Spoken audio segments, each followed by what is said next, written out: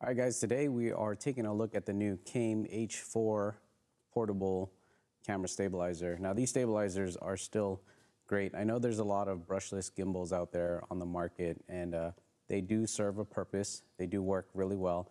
But I wouldn't say it would replace something like this, especially because the prices are typically higher on the gimbal. And the other day when we were out shooting, we ran out of battery power, which is a huge problem unless you're carrying multiple batteries. So something like this, are way more portable, easy to set up, no batteries required, runs all day, and you're still gonna get very, very smooth shots. It does take a little bit of practice, but you get amazing smooth shots. People have been using things like this for decades. So this is the new CAM H4. As you can see, it's similar to a lot of the other portable stabilizers that are out on the market. This one comes with an angled handle right here for ergonomics. There's a little bit of a knurled texture right here underneath this gimbal. And that's there because this is where your steering comes in play with your left hand or your right hand, whichever. Your steering hand is able to grip the knurled area here, so you could steer a lot easier. The gimbal here is adjustable up and down, and we'll get into that in a second and show you guys why something like that is very important. The bottom telescopes, so it gets up to this height, so it can support something like a Canon DSLR right here. The legs do fold up. There's a locking pin underneath here. It folds up just like that. These are the amount of weights that it does ship with, which is pretty much all you're going to need. So very easy to pack up, very easy to set up. And we're gonna go through some balancing steps right now on this. So to do that, you just loosen up the quick release plate here. Now this plate is a drop-in plate. It only goes in on one side first, then drops down, and then you lock it here. So that's how you would get it in. But if you notice, there are some pins at the bottom here, and that's so that if your plate comes loose for some reason, on the quick release, if it slides, it'll prevent it from just kind of sliding off.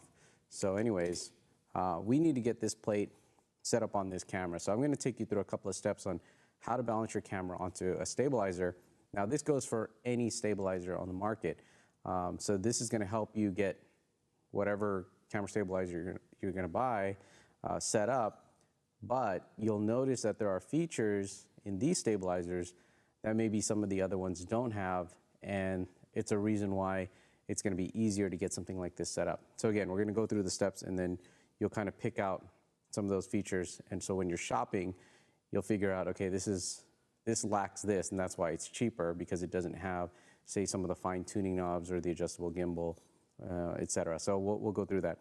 Anyways, the most important thing that you want to get set up first is to find the center balance of your camera so that you can get the plate on there as close as possible. Now, even if you don't get it perfectly dead center, the stage on this stabilizer moves forward and back, left and right. So it'll let you fine tune that balance, but you do want to get it fairly close on the plate itself. Now, from my experience, using this combination here with my Sigma 20mm and a full frame 5D Mark II or Mark III, I kind of know that my center point is right here between the lens and the camera body on this particular setup. Yours may be a little bit different. On the center point through the back here, I'm a little bit to the right of this LCD here. So there's a little dot here that I kind of recognize as my center point. Now, one way you can find out the center balance point of your camera is to get either a rail. Sometimes I'll use a block of wood like this because the camera doesn't roll as easily. And what I'll do is I'll throw the camera on here and just kind of find where that center balance is. And then that's kind of where I would place the center of my plate. And then same this way, if you kind of move your camera forward and back a little bit, you can see right now it's falling forward. If I pull it back a little bit, I'll probably get better balance. So ideally, I figure out where my center point is for my camera, and then that's kind of my starting point. So I'm gonna look for the middle of my plate, and then I'm going to try to get that middle part lined up to where my center point is on the back. And then on this side, there's a 0 marker right in the middle here and then it goes out to -4 or +4. So I want this 0 to be where my center balance point is on the side of this camera. So I'm going to line that up here, and then I'm also going to line up the middle here, and then choose a spot underneath this cheese plate that best fits my camera setup. Now, that is something important. When you're shopping for stabilizers, make sure that they offer some sort of long plate, cheese plate that gives you multiple mounting options that'll let you place your camera either forward, back, or side to side so you can get the best balance. Some of the stabilizers out there don't offer all of these setups, and that's going to be harder for you to balance later on, aside from fine-tuning on the stage itself, forward and back, left and right. We'll get into that. So look out for that when you're shopping for stabilizers. So from my experience,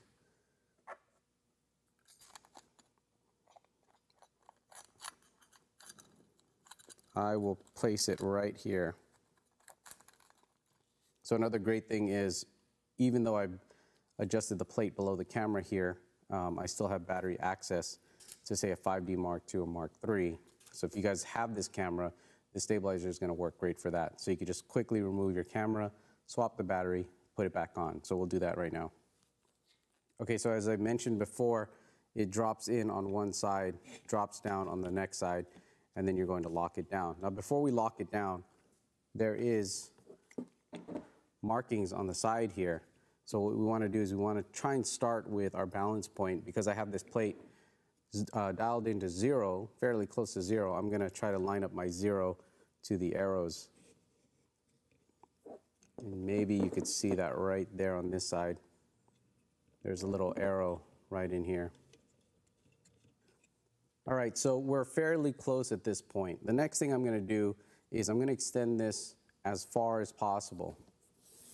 Now, it's possible to balance a stabilizer like this where it's not fully extended so that it's shorter. And even though that's possible, if you balance it with the bottom pole fully extended, that's going to make your life easier when you're out in the field, because you don't have to judge where in the middle of this bottom post you need to line up this extension.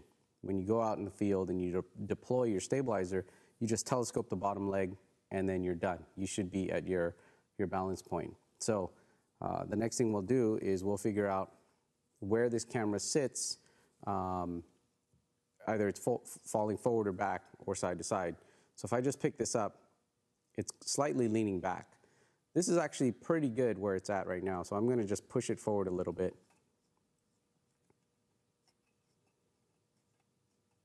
Using the fine-tuning knobs on the back here, so you'll see that. It's going to dial it in forward until I think it's fairly horizontal. And that's close. That's not too bad. There's actually a bubble level back here. So for this stabilizer, another good option is to have a bubble level on the stabilizer so you can get your horizon straight as you're dialing it in. And I'm not actually getting too much side-to-side lean on the stabilizer. Now, this may look balanced, but if I'm throwing the stabilizer around, you'll notice that the bottom is going to be heavier. So as I walk around, it'll start to sway. And you may often see guys do this test, the drop test. You see how rapidly this bottom drops down. And if you have your bottom weight too heavy, then your camera's going to get thrown all over the place. So again, in order to change that, you would reduce the weight on the bottom, or you would telescope this leg upward, which makes it less bottom heavy. But deploying this all the way down is going to be easier for you guys. Having all the weights on here is going to add more mass. It's going to make it more stable. So what do? We adjust the gimbal on the side here. This is the middle balance point, just kind of like a seesaw. If we bring this down lower, you'll notice that we will reduce that drop time. And then if we bring it down too low, what ends up happening is the middle balance point is going to be top heavy. So now the camera's going to drop on that end right there. So that's another feature to look out for when you're shopping for stabilizers. This middle balance point, an adjustable gimbal right here. You won't get that on like a Glidecam HD 1000, 2000, 4000. and some of the other stabilizers, you won't have the adjustable gimbal. This is very, very handy. You'll use it quite a bit when you're fine tuning. So aside from trying to get this balanced this way, there's another way you want to check your balance. I've never really gone into detail about this, but it's a little tip. Hopefully it helps you guys. I'm just going to use this 15 millimeter rod here to kind of go through these steps. But you can use anything from like a light stand or a tripod. And basically what I'm going to do is I'm going to attach the post here, and I'm going to first get my camera as balanced as possible down the middle so that it just kind of stays elevated. All right, so I'm just kind of getting this close to being balanced on both sides. You notice that it's still a little bit heavier on this side here, and that's totally fine. What we're trying to get to right now is adjusting the balance of this camera, doing it horizontally, and I'll show you what happens. If I point the lens downward, we want the camera to stay down. If I turn the camera on its side, you notice that it wants to fall over on its back. And if I turn it this way, you notice again it wants to fall over on its back, which tells me that the back part is actually heavier than the top part. So if the back part is heavier, we want to push the back down. So we're going to push this camera forward a little bit. Basically what we're doing is we're just going to rotate this on its side until we can get it to the point where it kind of naturally stays in its position. So here, my lens is falling forward. So I'm going to pull this back a little bit. So if my lens is falling forward, that means that this side of the camera is actually heavier than this side of the camera. So we want to move it this way. Here, if I leave it on the lens, I could see that this side is actually dropping.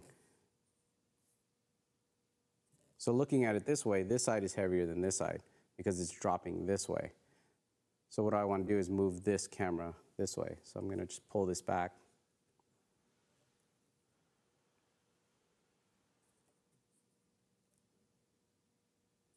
All right, so you notice it's not falling either way here. I'm going to rotate this upward this way. It's not falling either side. If I put the lens sideways, it's falling back just a little bit, so I'm going to push this forward now. That looks good. And if I put it this way, so now we have it balanced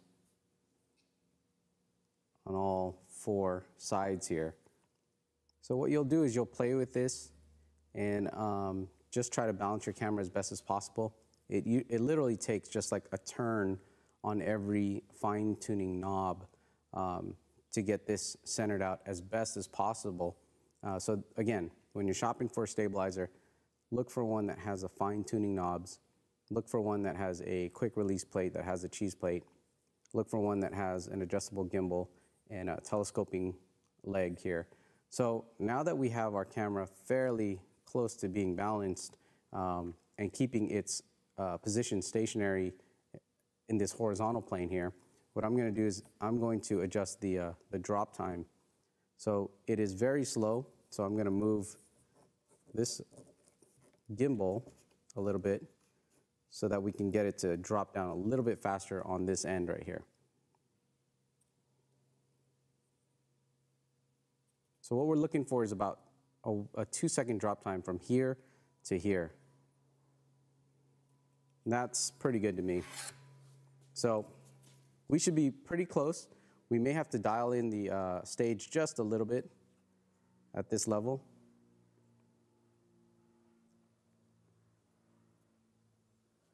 But we should be very, very good at this point. The stabilizer should maintain its position now.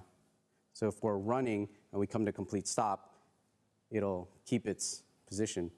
Because the camera doesn't have to fight imbalance, you're going to get smoother shots. You're going to get less sway. It'll be easier to control. and easier to steer. All right, as you can see, I have the H4 collapsed all the way down, and just to show you how fast it is to set up, I'm going to do it right here out in the field. So first thing we do is we just extend these legs here. We turn this leg lock at the bottom here. Next thing I'm going to do is I'm going to attach my camera. Now, if you remember, I had the plate set to 0, so all I have to do is find my marking again and lock down the QR plate back to where I had it.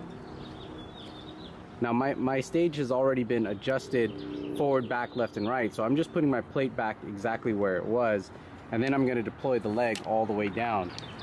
Again, deploying the leg all the way down when I'm balancing it means I don't have to figure out where in the middle my balance point is. I just drop it all the way down and I'm ready to go. So this technically should be balanced, which we could see it is, and then you still have all your articulation here, but the camera's already balanced. So very quick to deploy out in the field using those tips. So we'll take it out right now.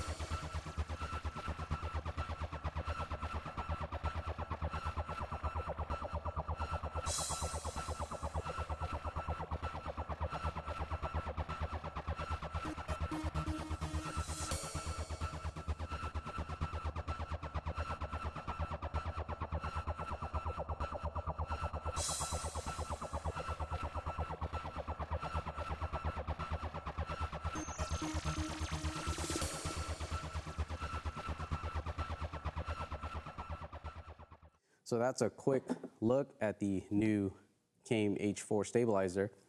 Tons of features in this one. Very, very high quality build. Definitely a stabilizer to look out for. I'll have links and more information on the blog, cheesycam.com.